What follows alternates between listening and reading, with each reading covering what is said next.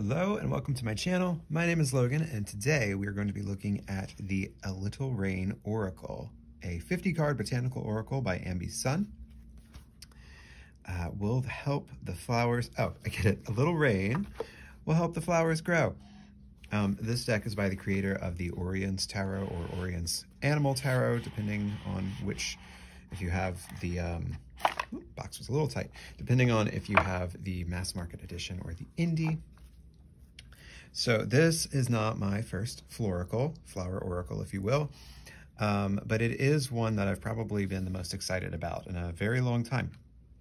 So I had the Pythia Botanical Oracle Volume 1 back in like 2018, and that was fantastic. Used it constantly, got really great readings with it, and then it decided that our time together was over. It was like, nah, I've helped you, I got other people I need to help, so bitch, bye. And that was fine. I still miss it sometimes. I'm still tempted to try the second volume, but I'm afraid that if I buy the first volume again, it's just going to be a repeat. And then I've tried a couple other floral oracles over the years, and none of them have really stuck. But this one is just, you know, when you get a deck and you haven't even used it yet, but you know that you're going to get on. Apparently I forgot to put the ribbon back under that. Also, this packaging is gorgeous. I'm not one for a split deck box, but the packaging in this is really beautiful. It's got, I don't know if you can tell, it's got like an oil slick, almost like dark pond under dark shade hollow foil to it. Really beautiful. Guidebook is also really nice, feels great. A Little Rain features 50 beautiful florals from all around the globe. This oracle deck can be used for for divination, self-reflection, and to inspire your creative process. We also have line art of each card next to its card meaning page, which is lovely. I love that we get like 3 keywords as well as paragraphs. We have paragraphs that go into the plant lore and I think sometimes habitat and things like that. We'll take a look at those more in depth. One of the things that really excited me about this deck is that there are so many flowers and plants in here that I have never seen in a flower deck before. And I love that in a deck. Like, not everything needs to be 50 types of roses. Roses are great, but we don't need every single deck to be like the same old same, right? So without further ado, let's jump into it. It also came with this really pretty little certificate of authenticity, which has the like holographic sparkles on it. So this is number, I think that's 1800 of 2000. It's so pretty. It's so pretty. So yeah, let's jump into it. So the first card we have Asphodel, which I believe has some Greek relevance to death and such, but don't quote me. One of the things I'm excited to work with this deck for is to get a better grip on flower lore, because I find flower lore super interesting. One of my favorites being the lore around chicory, that if you go out on, is it the night of St. James? I can't remember which saint it is, but you go out on a certain night of the year at midnight, and if you use a golden blade to cut the flower of a chicory plant while being absolutely silent, that flower will then act like a skeleton key and open any lock that it's pressed against. However, if you don't do it silently, you will die on the spot, or so the legend goes. I'm so excited to see Bleeding Heart in a deck. I do have another floral deck that has this, the Magical Botanical Oracle. I love both of them. It's one of my favorite flowers. Wanted to grow them for a long time.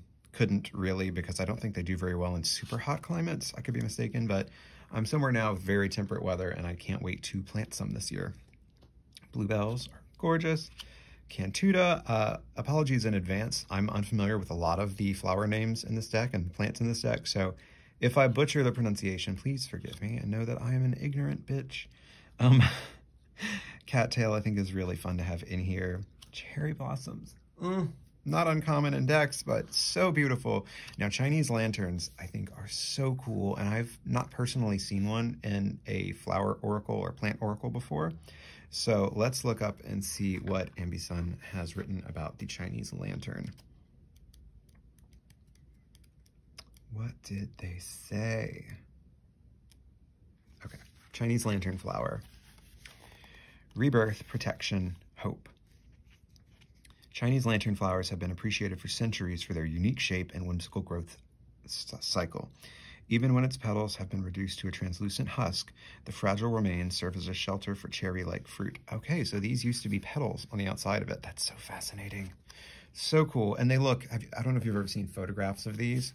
This is an extremely lifelike illustration. They are fascinating to behold, especially when instead of like having the black background, you see other bits of nature like in the yard behind them. It's so cool looking. The fruit plays a vital role in the Japanese Bon Festival, as it is used as an offering to guide the souls of the dead. The flower itself is planted for its ornamental beauty. With bright red petals that bloom like flames, autumn becomes that much more colorful when viewed alongside the Chinese lantern flower. Oh, I wonder where these grow and if I can plant some. Just as the bright berry grows within the skeletal remains of its petal husk, this card represents hope and rebirth, reminding us that there is always more to our present circumstances than doom, gloom, and emptiness.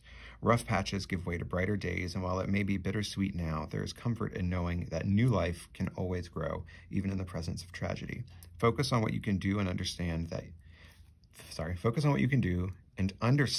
that your circumstances will get better in time, and keep moving forward. If things aren't quite so dire, take this card's meaning as an overall theme of protection or support. Are you protecting someone? Perhaps you are being protected by others or in need of some if you feel that to be lacking.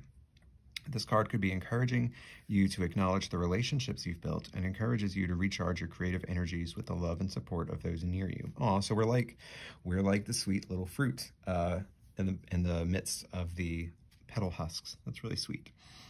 We all need people we can rely on, and we all should aspire to be someone who can be relied on in return. Sorry, I don't know where my reading skills went today, but they are not present.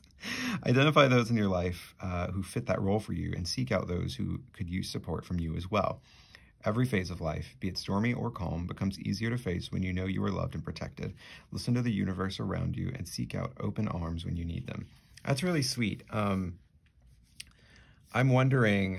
I'm kind of wondering if the entire deck is going to have this sort of sweet, like, it's okay to take a little bit of a rest, here's what you need to do to recharge type of energy to it, because I think with the title, A Little Rain Helps the Flowers to Grow, like on the back of the box it said, I think that would be really cool thematically, because it's like, it's not fluffy, it's just like, there. We have Clover, which I love it when Clover cards include the actual flower. Corpse Flower, I've never seen that in a deck before. Daffodil, I'm so excited. So these are such, at least where I am, such spring flowers. And where I used to live, we literally did not get spring. So I've never been somewhere where daffodils just crop up in people's yards. And this is our first spring in the new house. And so we have tiny, what looks like miniature daffodils out front. And I am pumped.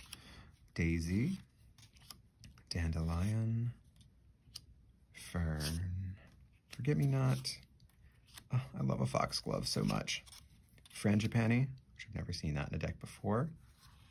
Fuchsias. I love fuchsias. I just saw these in person for the first time, like in November, I think, or December.